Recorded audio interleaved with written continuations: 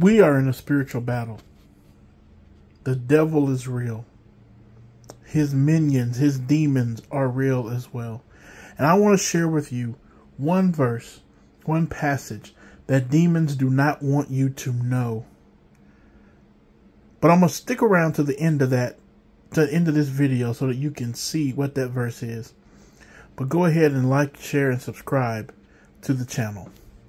The verse that demons do not want you to know is found in Psalm 3. Declare this over your life in the morning, in the afternoons, at night before you go to sleep. O Yahweh, how my adversaries have become many. Many are rising up against me. Many are saying of my soul, there is no salvation for him in God. Salah. But you, O Yahweh, are a shield about me, my glory, and the one who lifts my head.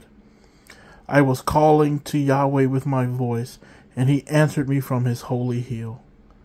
I lay down and slept. I awoke, for Yahweh sustains me.